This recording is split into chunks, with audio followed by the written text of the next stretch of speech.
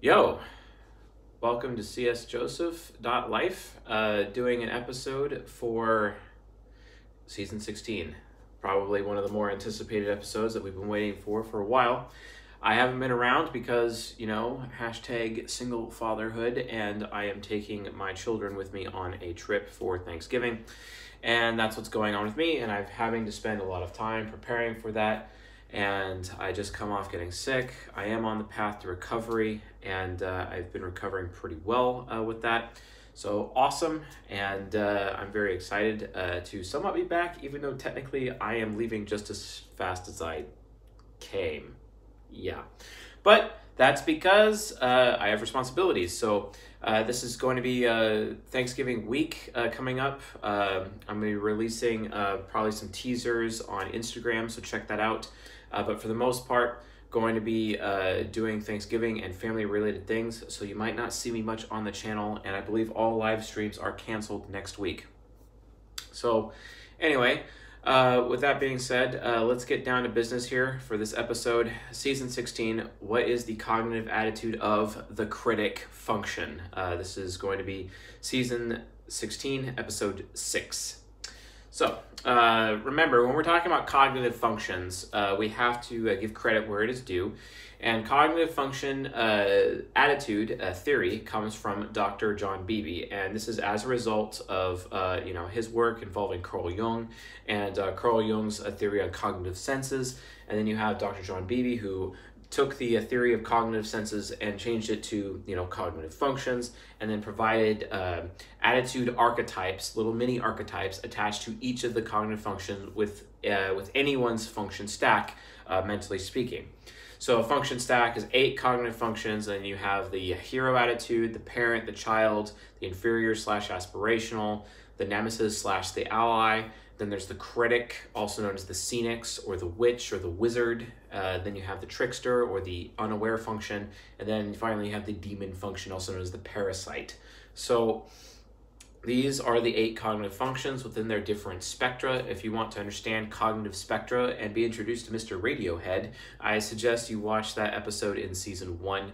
I highly recommend that episode as much as possible. It really gives you an idea of how our brains work as radio transceivers, sending and receiving signals, as if each of these 8 cognitive functions are basically channels with which our mind is able to channel things into mentally, in and out, and we're sending and receiving signals all the time to all available brains near us. It's like, whoa, wait, are you saying that we're telepathic? And yes, actually I am saying that specifically, because it's all about sending and receiving, all about extroversion versus introversion, and how our brains and our minds and our souls basically are able to communicate with fellow human beings on a regular basis. So anyway, that being said, yes, Dr. John Beebe, if you want to learn more about cognitive attitudes and cognitive functions, please read Dr. John Beebe. He is the dopest. And he will be able to give you a better idea, maybe even better than me perhaps, on where these things lie, etc., and how this works. So fair enough. Also, we have a coaching giveaway. It is on Instagram. The winner is likely to be announced tonight or tomorrow. I think it was tomorrow that we have it scheduled, if I remember correctly.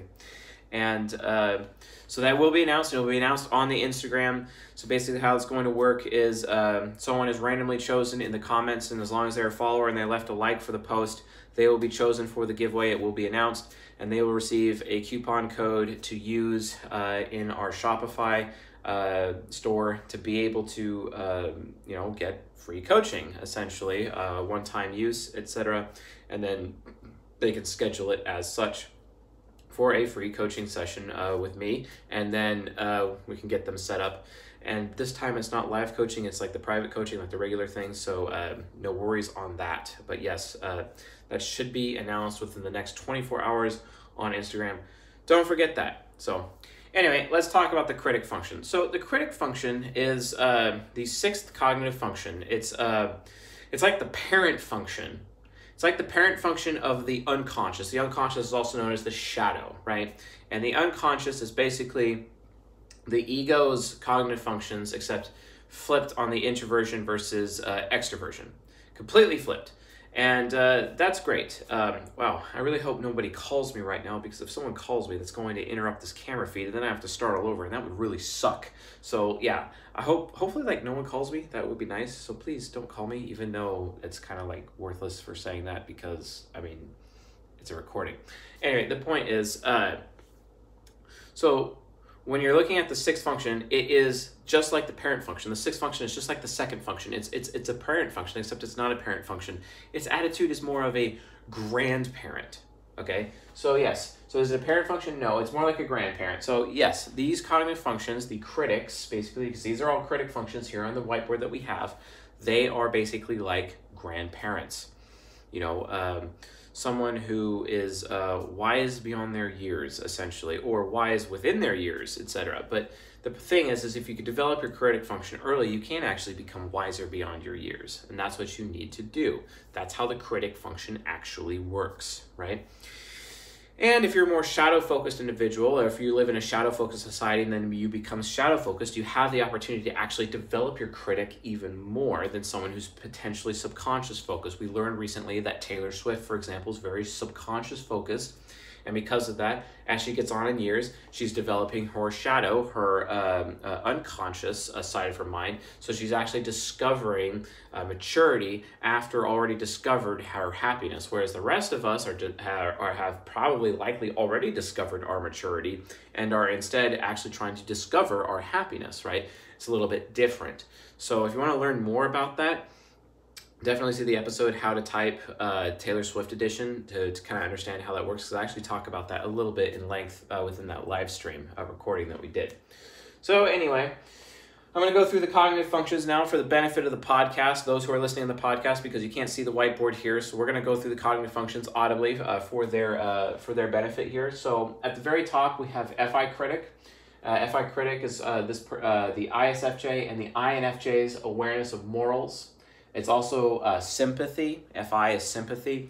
And FI is also what causes a person to feel shame, right? Shame is the negative component. Sympathy is the positive component. It's about morals and principles, etc. And then we have TE Critic, which is utilized by ESTPs and ENTPs. That's me. And then we have rationale, beliefs, standards. That's basically what, also like a data manipulation, etc., a statistical awareness. That is extroverted thinking and critical towards rationale, etc.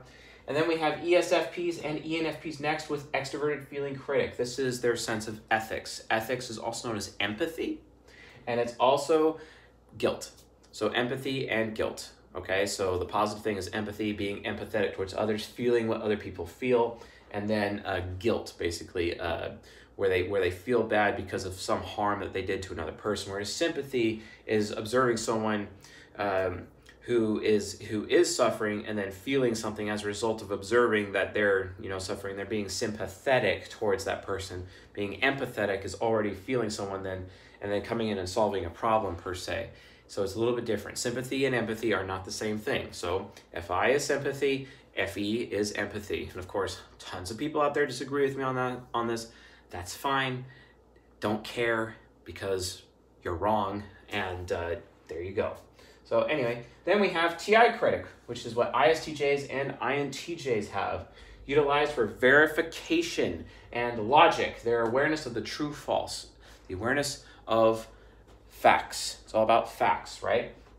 And then ESTJs and ESFJs with their SE Critic. They're very critical towards the physical environment, aka physics, what others are doing, right? How others present themselves, how other people look, basically, from a physical standpoint. Then you have INTPs and INFPs with NI Critic.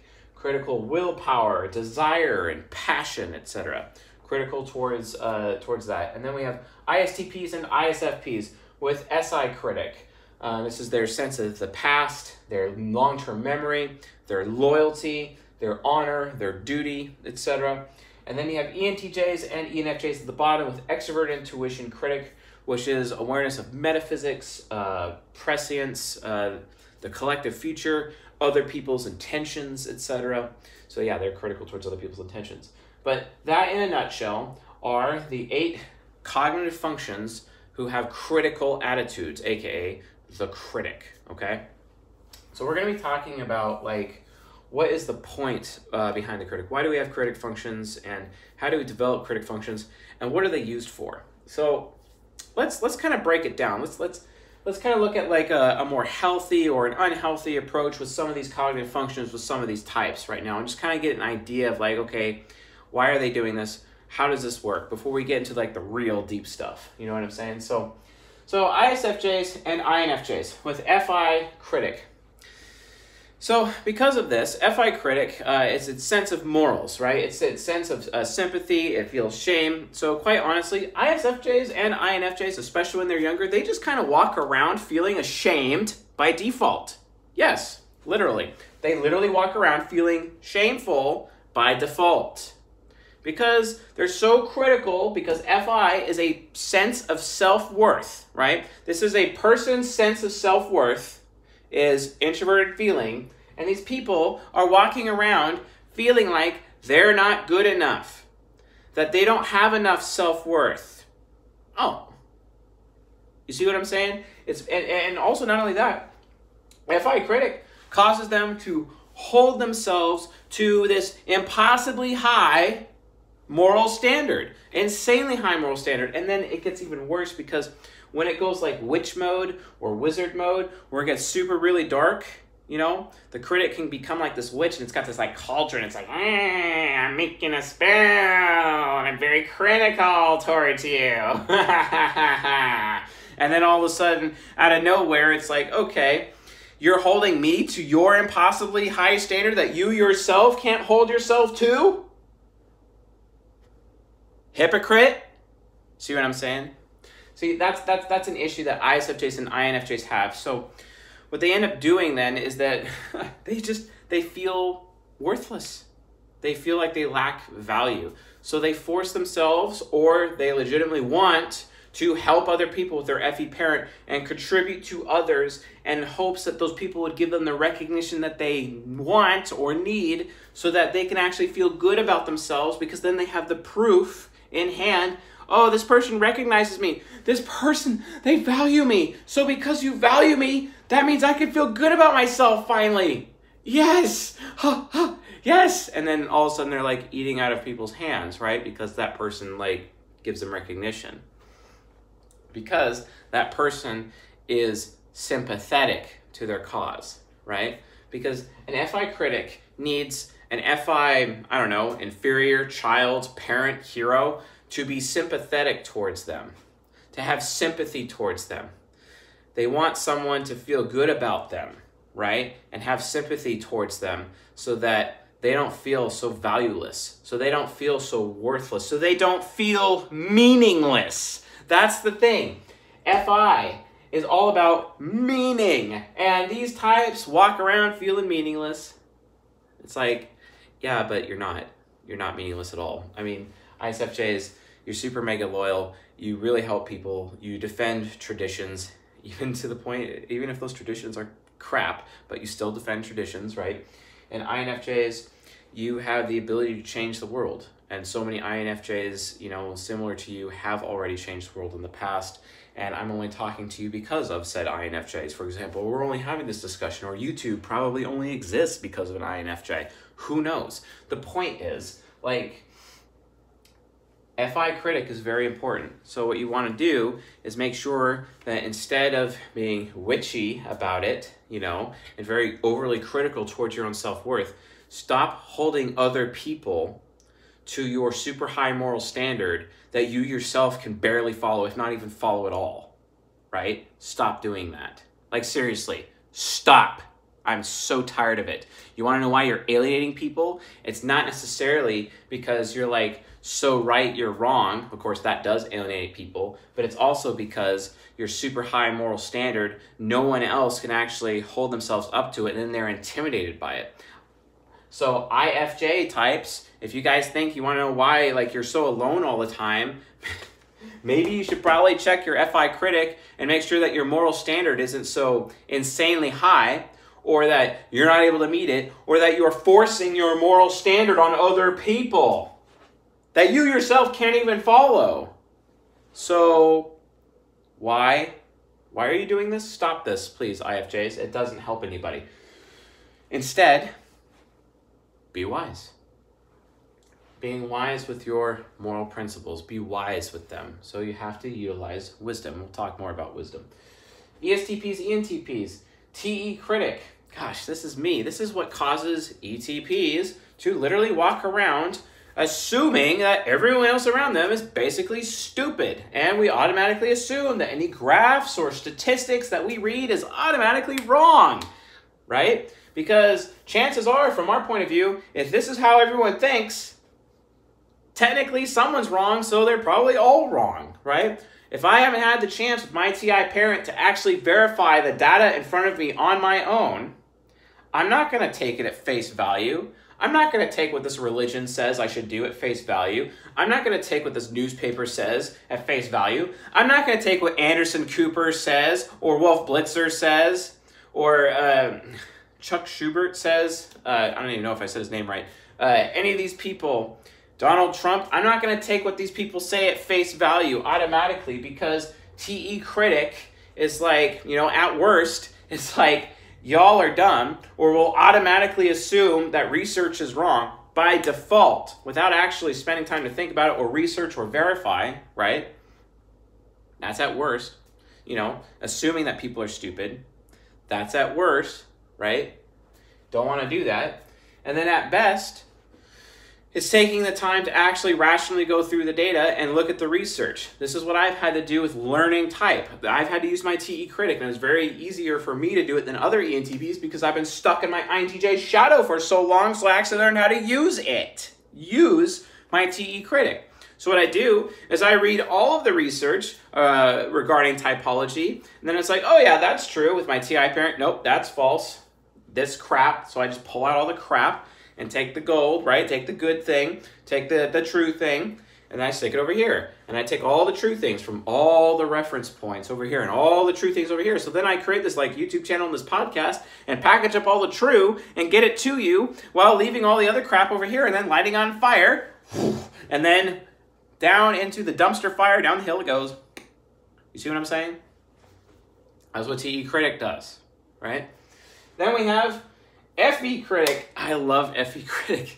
It is so interesting to watch. It is so interesting to watch. It even has a little built-in hypocrisy in it, similar to FI Critic. And don't get me wrong, TE Critic has its own hypocrisy in it because because TE Critic walks around believing everyone else is stupid, right? And then because it kind of is stupid for us to write off research and write off statistics as dumb and not real and not valid, right? Even though we haven't even spent time looking into it ourselves, right? So we're kind of hypocritical from that standpoint. So with a developed TE and you apply wisdom, you don't fall into that hypocrisy. Well, FE Critic has similar hypocrisy because ESFPs and ENFPs have FI parent, right? And the FI parent, I'm sorry, sometimes it just comes off as really selfish. FI parent can be super selfish, right? To the point where they're like, oh, I'm such a good person and I feel really good about myself. And, you know, I just have a really good personality because that you guys should just reward me because I have a good personality, right? You know, that's the more depraved approach of FI parent. But then the more charitable approach of FI parent is like, I'm a really good person. I'm going to prove it to you. I'm going to prove it by living it, by walking it out, by showing it, right? A little different. The problem is when it comes to FE Critic, in the same way that ESTPs and ENTPs walk around by default believing that people around them and statistics and data around them is just stupid, right? It's like TE Critic's like looking at all these graphs and it's like, well, we're just going to automatically assume that this is misleading data by default until we've had a chance to think about it. But then we're not even going to bother to think about it at the same time. So then based on that, we're just going to like continue to be ignorant because TE Critic, hypocrisy, yeah. So like, do you guys understand the theme here? Like, it really is, you know, you have the critic function, and on a bad day, it's a hypocrite. You know, critic, hypocrite, interesting, like root word stuff. And then on a good day, it's wise, okay? So that's literally the difference between the two. It's like the two poles that it goes for. You know, whereas you have the nemesis and you have like the villain versus the ally, right? Well, this is how it is for the critic. Hypocrisy versus, wisdom. So there's a difference here. FE Critic is very similar. ESFPs and ENFPs, they have their moral principles. They have FI Parent. FI Parent is very responsible with how it feels. And that's how it's easy to snap out the ESFPs and the ENFPs out of selfishness. It's actually very easy to snap them out of selfishness. All you have to do is criticize them. If you have the guts to criticize an ESFP and an ENFP and call them out on their selfishness, guess what? Out of all the FI types, they're going to stop being selfish. They're going to realize what they did wrong, and then they're going to feel ashamed, and then they're going to act out on it. Because these people are responsible with how they feel about themselves, and they understand selfishness. They understand, oh yeah, you're right, I am being selfish. I'm sorry. See, when you come across a depraved FI parent where they really make us selfish, it's either because they're not willing to listen to criticism, or the people around them don't have the guts to criticize them. Okay? So it's not necessarily always the ESFP or the ENFP's fault. Just so you know. I know this audience is like, you're really bagging on them ENFPs, you're really bagging on them ESFPs. And it's like, because I'm tired of FI parent selfishness. And it's either because they're not listening to what other people are telling them criticizing-wise, or no one's got the guts to criticize them. Thank God for TI Child and TI Inferior, because they always have the guts to criticize. Love those. Love those. I mean, so also does TI Hero, except at that point in time, it's like, oh, it's a little bug. Hammer. Yeah, not exactly the most efficient way to get to criticize them. But FE Critic, because they're so responsible with how they feel, when someone's trying to get them to feel something, when someone's trying to, go to their heart, wow, my allergies are crazy right now. When someone's trying to sell them on something or engage their feelings or pull their heartstrings, FE Critic activates, and it's like, are you kidding me? You're trying to manipulate me. Good luck trying to pull the heartstrings of an ESFP or an ENFP. But you know why? Because they do it to everybody else. And that's how they work. It's not necessarily a bad thing. I'm not saying it's a bad thing. It's social engineering. It's manipulation. And manipulation itself is a neutral thing. It's not necessarily a good thing or a bad thing. Sometimes, if you are being manipulated by an ENFP, it actually could be a good thing because they're doing it with you in mind. Think about that for a second. Like it actually could be,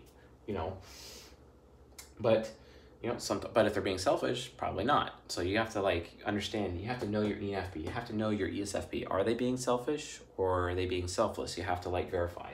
And worst case, criticize them to make sure. And if you're not sure, criticize them some more, and then they'll definitely not be selfish at that point. But FE Critic is very critical towards other people. I'm responsible with how I feel and how I handle my moral principles. Everyone else out there is irresponsible. Hypocritically speaking, these types automatically assume that everyone around them are bad people until proven otherwise. Just like ETPs assume that everyone around them are stupid. But the EFPs just assume everyone is bad. Because they're like, I'm a good person, but I don't know if you're a good person. That's literally what it is. That's how they work. That's how they operate, right? So they need to be wise and realize that there actually are some good people out there instead of themselves, right? And they need to not assume that people around them are bad people. It's kind of interesting how the critic, when it's going in that witch mode and making that evil spell to take over the world, gets out of witch mode and realizes that there's people like them, right? It realizes that they need to stop being hypocrites and give other people a chance and not jump to conclusions, right? So that's the problem. People are jumping to conclusions. ISTJs and INTJs. Yes! I love this one. TI Critic. Hypocritically speaking, TI Critic automatically assumes it's correct about things, even though it's not. It automatically assumes It's the smartest person in the room, even though it's not. Hypocrites. Wise, the wise component of the critic, for TI critic, it's when they always verify everything. They are responsible with their own belief system through their TE parent and what they believe, what they rationalize. But the TI critic exists to verify their beliefs and verify everything and verify everyone else's beliefs. But these two types, the ICJs, well, it's possible that you did that, so it's likely that you did it because it's possible, because if I perceived it, it's likely you did it because I perceived that it was possible. And I'm the smartest person in the room, so I'm automatically right, which means you're automatically wrong. Just because it's possible. Even though it's not even based on reality, and they have no actual facts, and they weren't there themselves, and they have no experience, right? But they still assume that they're correct. INTJs, same thing. I'm going to assume that, you're doing this right now because, you wouldn't have said this, you wouldn't have said that, you wouldn't have done this. And I'm seeing a pattern here, and I'm automatically right about this, right? Because you wouldn't have done all these things already. So they're analyzing a pattern of things that have happened, whereas the ICJ is analyzing a pattern of things that may happen. And then it's the opposite. It's like the opposite coin, right? The opposite side of the coin with both of them. But they still hypocritically assume that they are correct, even though they're not. The wise TI critic actually verifies everything ahead of time and gives people the benefit of the doubt. Oh, no wonder ETPs should be with ITJs, because ETPs, more than any of the types, need the benefit of the doubt. And that's why the ITJs, their TI critic, can provide the benefit of the doubt, right? Because they know that they actually don't know anything until they verify. That's the difference between the hypocrisy and the wisdom. Okay? Careful.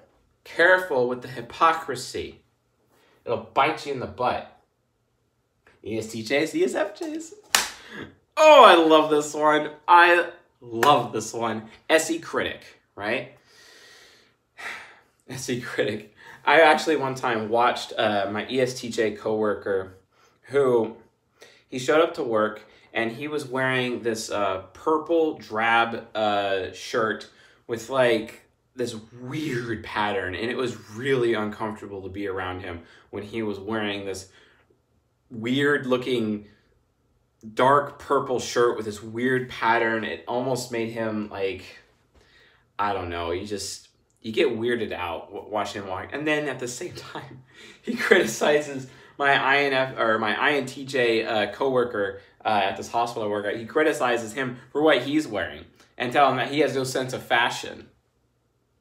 And my coworkers and I are just all looking at each other like, does he even know?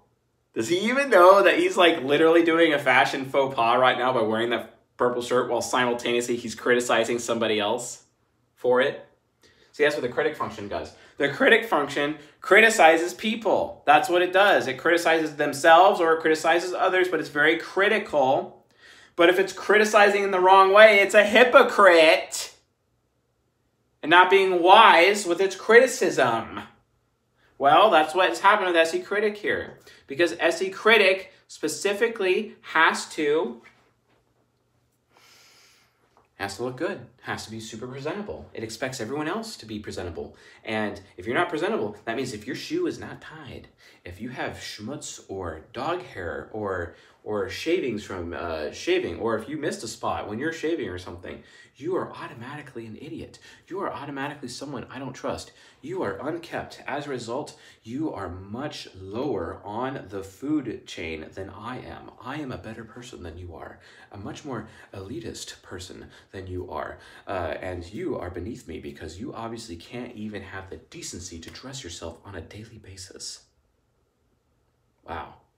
ESJs do this. They literally do this with their SE Critic. It is the most annoying thing in the world, especially when they themselves struggle with dressing up and actually presenting themselves, at the same time. It's funny also, Watch another way it comes out. It's not just with fashion, but with like using tools. That same ESTJ coworker who's criticizing somebody else on how they're working on, like, we were working on some hardware in the back, and he's criticizing that same INTJ about how he's using the tools and handling the tapes and then handling the hardware that we're working with. The ESTJ himself couldn't do it right when he took over and was trying to do the task himself. And then he realized, oh crap, I don't actually know what I'm doing. I thought I did. And then the INTJ came back and then finished it, and then it worked, right? So they jump to the conclusion, right? They assume that they have mastery over the physics, right? Over the hardware, over the tools, over the fashion, etc., over how they present themselves. And then all of a sudden, they actually don't. They actually don't, because hypocrites, elitist hypocrites. Wow. I happened to meet a bar one time.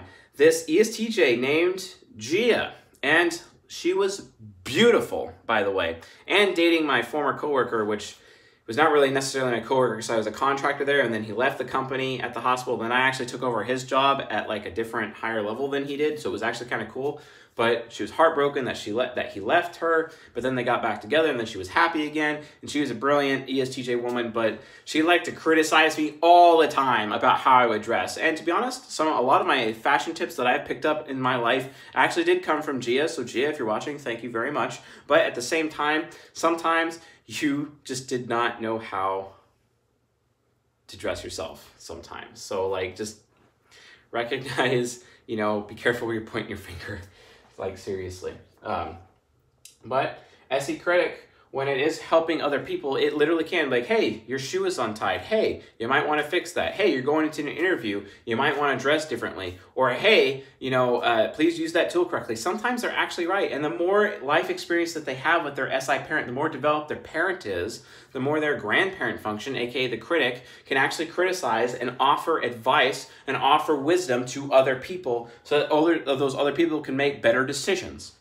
Same thing, that ESTJ coworker again was doing this for an ESFP coworker, and he was giving that ESFP coworker some life advice and sharing his experience. And then he was able to use his INFP subconscious, this ESTJ coworker of mine, to give life advice to this ESFP who was really struggling. And that ESFP took the advice and ended up having some successes in his life, and also dodged a bullet, the bullet where he almost got scammed by someone who claimed that they were like the IRS, and the ESFP was about to pull out money and pay the scammer over the phone. And we're like, no, stop. And the ESTJ was there to like hang up that phone and be like, no, let me tell you, bro, you're actually about to get scammed. Walk me through it, and the ESFP's like, thank God. All because of SE Critic. So there's benefits too, right? That's when they're being like properly critical, when they're being wise instead of being hypocrites. See what I'm saying? Introverted intuition. Critic. I see everyone in the whole world is so irresponsible with what they want, so I'm not going to allow myself to want anything. And then I'm going to get stuck in my comfort zone and not actually get anything done and risk failure to launch syndrome. Yeah, that sucks. So, hypocrites. INPs are hypocrites in this way because they look at everyone else and how everyone else is irresponsible with what they want. But they themselves, instead of actually taking a risk and risking irresponsibility with wanting something, they choose not to want anything. They choose inaction. Let me give you an example. So, I met this INFJ girl one time, and she was fantastic. It was one of my really good relationships, one of my best intimate relationships that I've had, and she actually was seeing an INFP gentleman, around the same time, and then I came into the picture, and then she's like, well, I can't be in a relationship with that guy anymore, and I'm like, well, what happened? Well, he just wouldn't commit. And I'm like, yeah, that's anti-critic. He's not allowing himself to want things because he's afraid of wanting the wrong thing. Okay, so let's explore that, though. I'm not going to throw this INFP completely in the dumpster here on this podcast or on YouTube. So let's actually explore why that was.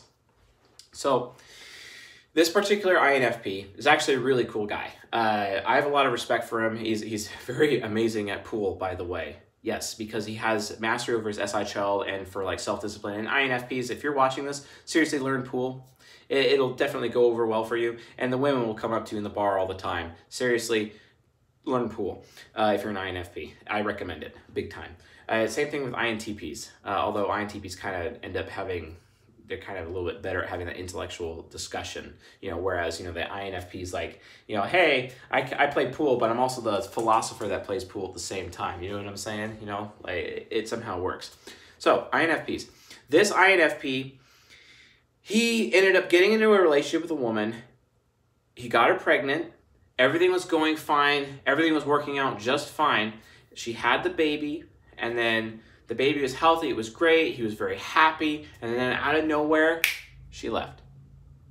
Completely abandoned him. Gone. And he ended up having custody of the child and had custody of his son. His son was in high school at this time when I knew him. And his son is not in high school anymore, but still. And he had that really bad experience. And he's like, wow, how could somebody want that? How could somebody want to abandon their son? How could somebody want to abandon me? Well, I don't know if I want to get in relationships then, because you see what I'm saying? Like, he had a really bad experience. So he's not allowing himself to want to be in a relationship because he's afraid of having another bad experience. When in reality, this INFJ woman was really good for him. They had super high mega compatibility, right? And they were actually working out. Their relationship was working. But because of his inability to commit, because of Critic, because he was so critical over wanting things that he wouldn't even allow himself to want things, even though he criticizes everybody else for wanting the wrong thing with his any parent. Y'all are irresponsible with your any parent. Okay, fine. If you're telling everyone INFPs, if you're telling everyone INTPs, INPs, if you guys are telling everyone that everyone else is irresponsible with what they want, you have no right to do that when you yourself won't allow yourself to want anything. Do you understand? If you do not allow yourself to want anything, if you're stuck in inaction, you have no right to tell or criticize anyone else that they want the wrong thing, because you won't even take action yourself. So if you're not going to take action for yourself, then let people take action then. Otherwise, you need to prove it. Prove that you actually know what you're talking about and actually take action and risk failure for once. Oh, so that maybe you fail, and maybe you won't, like, oh, maybe that person really isn't irresponsible with what they want, with their intentions, with what they're about to do. Oh. Yeah, INPs, wake up. I'm tired of this. It's because of this that you end up staying in abusive relationships for years and years and years, or you end up having failure to launch syndrome until you're 45, 50 years old, and then all of a sudden you wake up in midlife and you're like, what the hell? What am I going to do? Right? Stop criticizing everybody else for their bad actions when you won't even take an action. You can criticize other people for having bad actions or about to have bad intentions or have, when you yourself are taking action. Hypocrites. So instead, be wise. And you can be wise by allowing yourself to want things, right? And slowly expand your horizons with your SI child carefully. You could do this with an SE child friend or an SE inferior friend, because they won't let you down, and they'll be focused on giving you a good experience and slowly expanding your horizons so you can continue to take action. Otherwise, you're going to stagnate, and then you're literally on the path to death. Don't do it, INPs. You need to wake up. Stop being hypocrites. And then we have, oh, I love this one too. I love this one. It's so good. SI Critic. Oh, the ISTPs and the ISFPs, when they start saying how they have the memory of an elephant and they remember everything and they actually are insanely forgetful. It's so embarrassing. My ISTP boss, good guy, at my hospital, my ISTP cousin even, All of my ISTPs in my life, they do this. They think they can remember everything, but they don't, because the SI critic, what it does, it only remembers the important stuff. And then they have the point of view, well, if it wasn't important, then why do I have to bother remembering it? But I remember everything anyway. Hypocrites. Hypocrites. Like seriously, the hypocrisy, not good, right? Hypocrites. They claim that they remember everything, but they're insanely forgetful at the same time. So what you end up doing, if you're in a relationship with an ISP, what I always recommend people do is actually write down everything that they forget and date it and timestamp it, so that when they go off talking about how amazing their memory is, you give them this huge list, which will piss them off and make them rage. And it's very fun to watch. Please record it and post it on YouTube so I can watch it, please. That would be awesome. So, like seriously, the SI critic. So instead, maybe they should just admit to themselves that they are actually kind of forgetful. And instead of getting really mad, because these people, they get mad with their SE parent and look at other people, because, you know, the parent and the critic function is linked, you know, in that way, right? Because they're in orbit of each other. Not on axis, but they're in orbit of each other, right? And because of that orbit, they get so mad when other people forget things. SE parents, these two types, they get so mad or upset or frustrated when other people forget things, yet they themselves are really forgetful. It is annoying. Stop it, ISPs. Like, seriously, stop it. And guess what? I'm going to call you out. I'm going to call you out every time you do this. Stop it. It's really annoying. But instead, the wise way about it is realize, think, well, okay, yeah, I am forgetful sometimes, but I do know that I do remember the really, really, really important stuff, okay? And because it's important, that's what we need to be focusing on. That's what we need to be doing. That's how we are going to guide you in a certain way with their SE parent guiding this other person, because the SI parent remembers what's most important. Also, the SI parent also causes them to be really loyal people. They can be loyal people if they're not hypocrites. They can be loyal people. Of course, instead of being that constant SE parent, I'm going to search for new experiences and never commit to a woman and just constantly go after woman to woman to woman to woman to woman to woman to woman to woman to woman because I'm a very sensual person and I'm not sure what I want and I'm just going to go for it over and over and over again, when in reality is you actually do remember the kind of woman that you like, that is loyal to you, that gave you a good experience, or you were able to give her a good experience. You actually remember her, but you feel guilty or you feel shame because you abandoned her, because you're constantly trying to seek out these new experiences to share with other women at the same time, or other men. ISP women, like seriously? Oh, you expect other people to be committed to you, and yet you yourselves will not allow yourselves to commit to others. Maybe you should be wise and then be willing to commit. That would be nice, ISPs. Maybe we could actually, trust you after that. Instead of potentially, ISPs often get labeled psychopaths. It's because of this commitment problem that they have, right? Or they get labeled narcissists. You're selfish because you keep going after all these relationships over and over because you're so sensual. You see what I'm saying? It's not to say that ESTPs or ESFPs aren't sensual, because they're definitely sensual as well. ESTPs probably more so. But with these ISPs specifically, they have SE parent. They're supposed to be responsible with their sharing of experiences instead of just allowing their anti-child to run amok, right? You got to have that SE parent to rein in that child, right? They need to have self-discipline. They expect everyone else around them to be self-disciplined, but they themselves are not self-disciplined. It's really annoying. Stop being hypocrites. Be wise. Allow yourself to remember the more important things. Think back in your relationships. Which ones were important? Go after those kinds of relationships, or maybe return to those relationships. Yeah, I screwed up. And guess what? You find out she was waiting for you. Or guess what? You find out he was waiting for you. But he's still loyal to you even after all this time.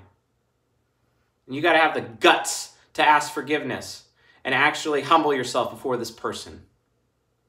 Yeah.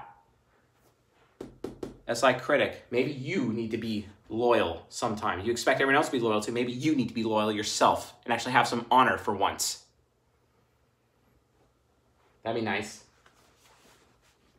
Gosh, I'm loving this lecture. I get to light everyone on fire. Yeah. All right, so ENTJs and ENFJs. So, and E-Critic. Oh, I love it. I love this one too. Oh, man.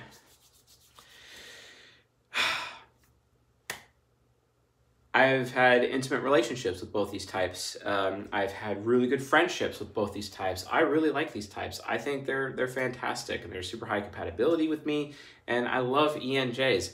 But ENJs consistently have this problem about jumping to conclusions about my intentions and everyone else's intentions.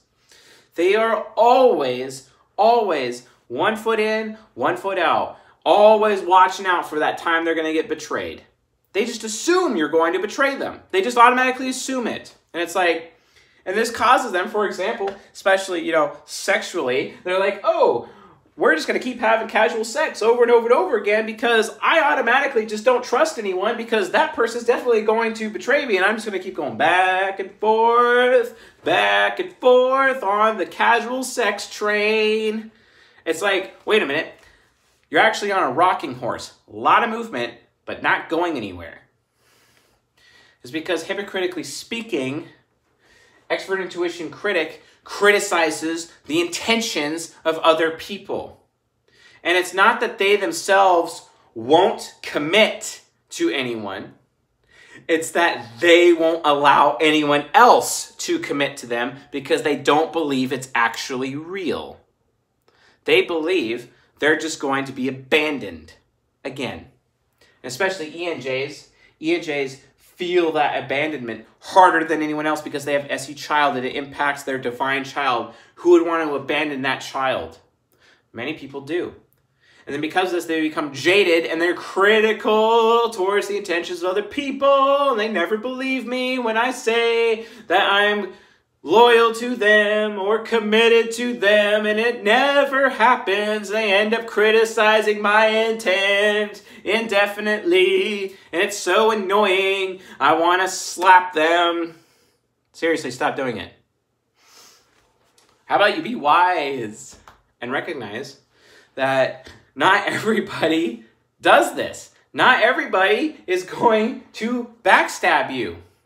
Listen, use your SE child. If there's an SI user around you that's actually loyal to you, to the point where you don't have to loyalty check them. Sometimes loyalty checks are healthy. Sometimes they're unhealthy. Be aware of that. So loyalty checking, right? Be really careful. This is why ENJs loyalty check people, because they assume that they're going to be betrayed. And if the person passes the loyalty check, oh, that person's not going to betray me. I think I will allow this person to commit to me. Wow.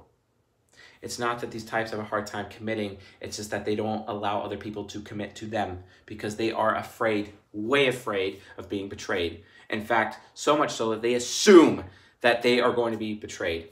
Hypocrites. Why? Because they're very responsible with what they want. They do not just allow themselves to want things on a whim, even though they look like on the surface as super mega impulsive. It's just that what they want is such a rare thing that when they finally find it, they have to have it, and then they go after it. And it looks like on the surface really fast.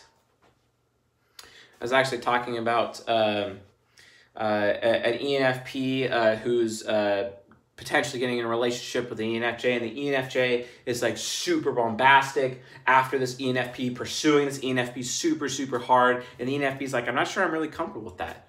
But I'm like, no, it's their NI parent. They're being responsible for what they want. If they tell you that they actually want you, you probably should listen to that, NE hero, because they don't just allow themselves to want anything. Which is funny because, hypocritically speaking, with their grandfather function, while their parent function, or their grandparent function with their parent function is very responsible with what it wants, but then, the grandparent function just automatically assumes people are going to betray them when they can't even imagine themselves betraying them. When in reality, betraying their partner or their friend, right? When they end up actually betraying their friend because they assume that their friend is going to betray them, so they do like a pre-betrayal. What? How can you people live with yourself? Stop doing that, please. Stop jumping to conclusions about other people's intentions. I can't stand it. It makes me want to like literally do the Homer Bart Simpson thing to you ENJs. I get really angry when you do this. It pisses me off. Okay? Especially me, as a loyal SI user, have a pattern of behavior where I am consistent in showing and demonstrating my loyalty to you. Because I actually give a damn about you. Right? You ENJs. To the point where I'm willing to follow you over a cliff. I am there for your SE child. I am not going to abandon you. Unless, of course, you decide that you don't want me anymore and then you abandon me. Which is what you do because you assume that I'm going to betray you. Stop. So be wise. Don't be hypocrites, be wise. Recognize that because you're responsible with your own intentions, other people might be responsible with their intentions. Me, I worry about my intentions. I worry about what I want. I worry that I'm wanting the wrong thing at times. I'm worried about my own future, and I'm already worried about intending the wrong thing, especially like in a relationship with an ENJ. I'm worried that something bad could happen, so I'm already using my self-discipline to create boundaries and walls to make sure that that doesn't happen ahead of time for the ENJ's benefit, especially relationship speaking. It's even the same way in business. I make sure that everything is out and talked about. There's no covert contracts. There's nothing covert. Everything is out in the air. Everything is discussed. Everyone understands the standard. All the ENJs that I work with know what I want. They know what my intentions are, and they know what I'm going to do, and they know that I am consistent and reliable. That way, they don't have to criticize my intentions because they always look at, well, Jason's intentions are always positive for me in my direction.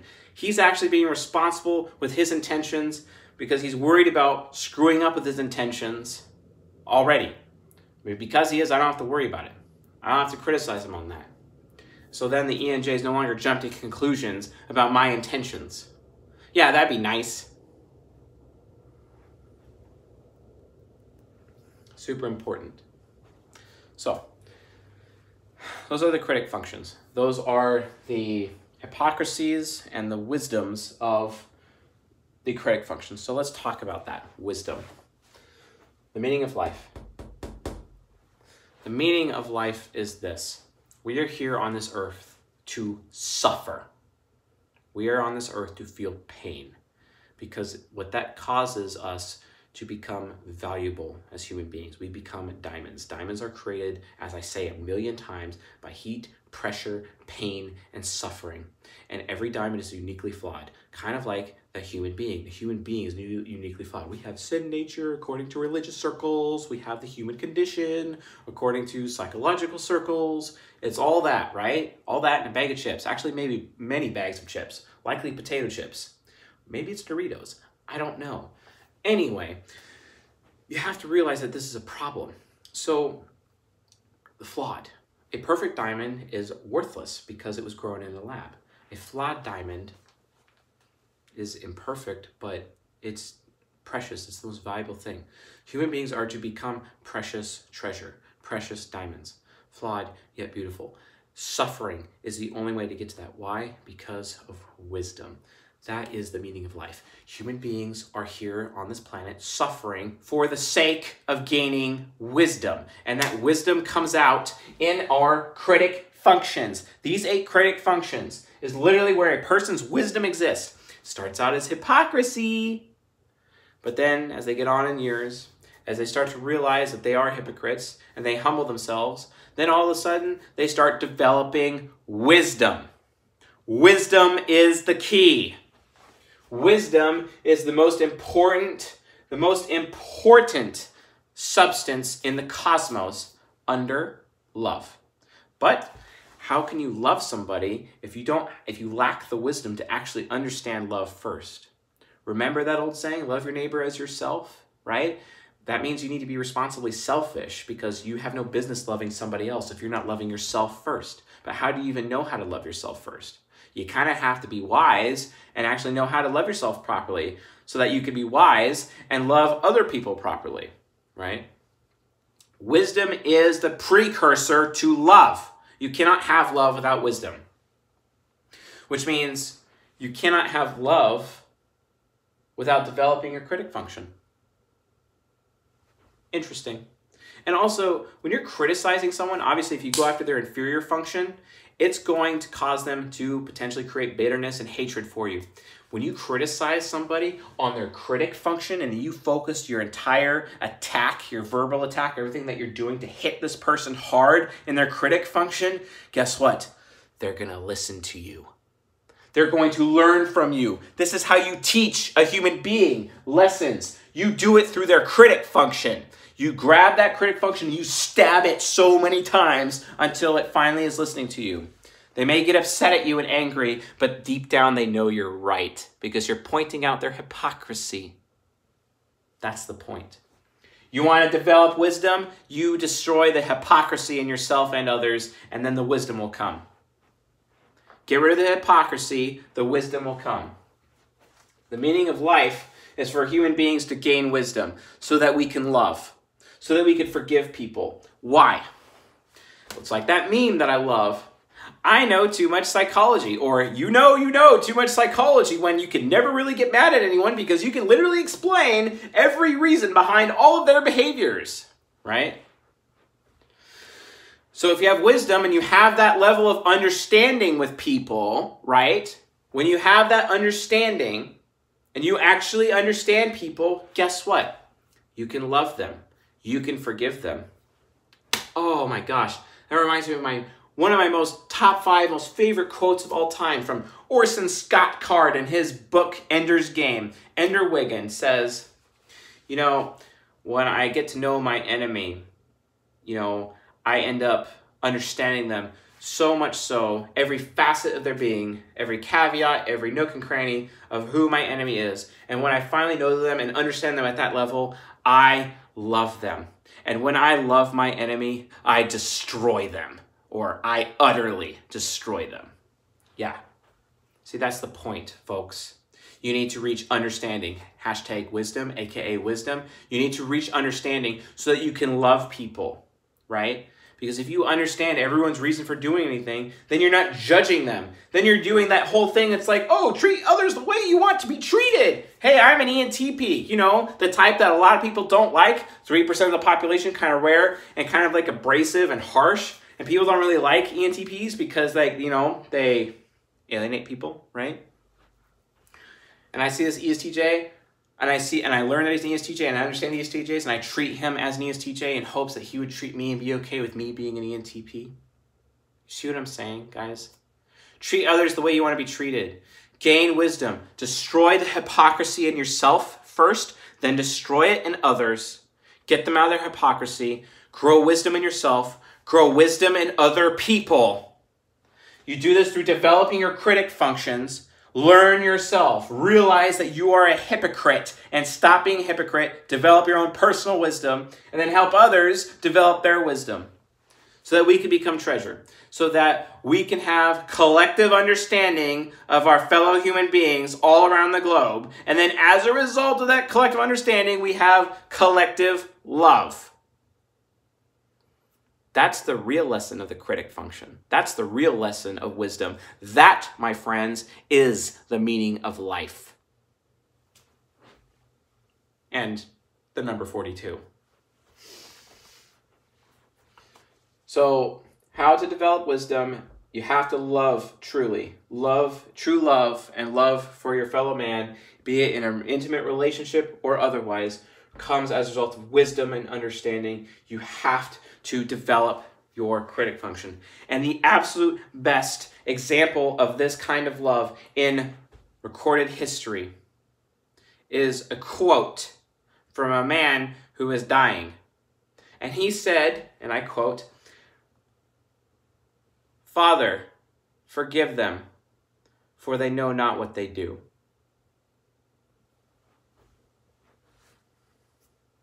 If you found this lecture useful, helpful, educational, enlightening, Please subscribe to the channel here on YouTube and on the podcast. Leave a like while you're at it. And if you have any comments or questions about the Critic function, please leave it below. If you would like to support the channel, we'll have our Patreon link up, but the podcast has its support link in the description below. We really appreciate any of your donations or any of your monetary support. Helps keep the channel going.